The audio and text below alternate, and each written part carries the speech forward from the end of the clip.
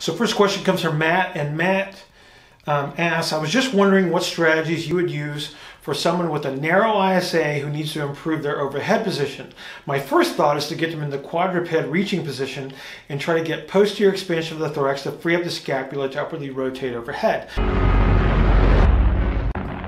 So Matt, you're kind of on point here, but let's go through a little bit of the structure and how it influences the expansion compression strategies, the airflow movement, and how we do get the arm overhead. So if we're looking at somebody that's narrow, so if I turn Alfred around here, so if we look at the ISE here, so if this closes and then we go to posteriorly, we reduce the volume below the level of the scapula posteriorly in the thorax right away.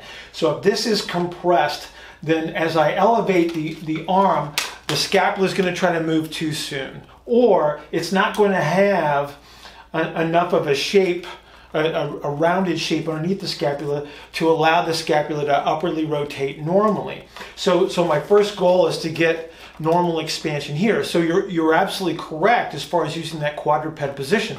So the quadruped position provides us an advantage because it allows us to bend the ribs. So a narrow ISA actually has straighter downward pointing ribs, and so what we want to do is we want to bend them and allow them to bucket handle up to a certain degree, and that's what's going to provide us some of this expansion here. So quadruped again is a great way to promote that expansion.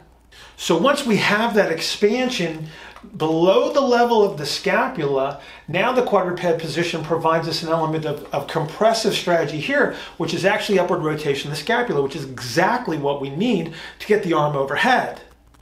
We also need to get expansion anteriorly, so we need the up pump handle, which quadruped also provides as we move the arm through the arc of flexion, especially during the mid-range.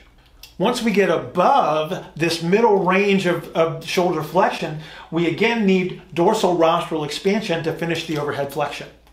So Matt, I also want you to pay attention to the rope pulling video that's included with this week's Q&A, because there's going to be some hints as to some other strategies that you can use to create this lower posterior expansion.